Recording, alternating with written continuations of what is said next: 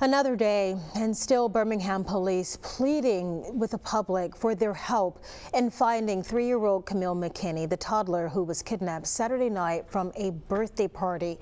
Lee Peck in the studio tonight with the update. And Lee, earlier tonight, the police chief talking directly to the person or persons who may have her. Well, he did, Lenise. It's now day 4. Investigators continue to follow every lead in search for Kamille. So far, no luck. But the chief today calmly looking into the cameras and pleading with the person who holds the key.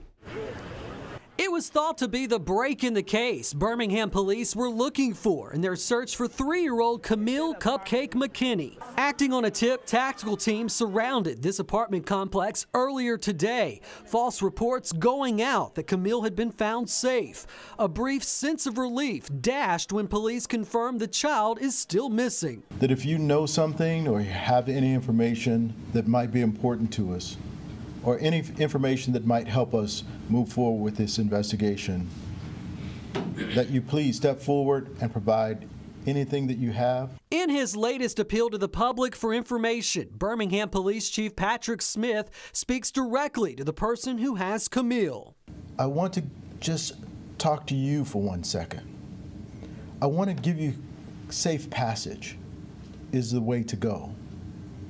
Please bring her to one of our fire stations, police station, a hospital.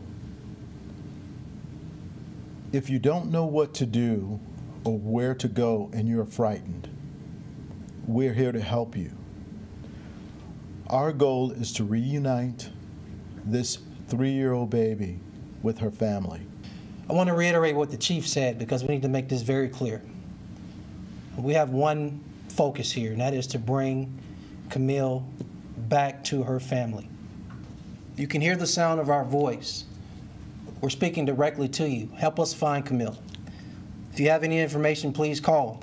One of those calls to Crime Stoppers. In addition to the $5,000 offered by the governor's office, the Crime Stoppers reward is now up to $20,000. You know, a lot of agencies don't pay a reward until the conviction of the offender. At Crime Stoppers, your tip only has to assist law enforcement in solving that crime.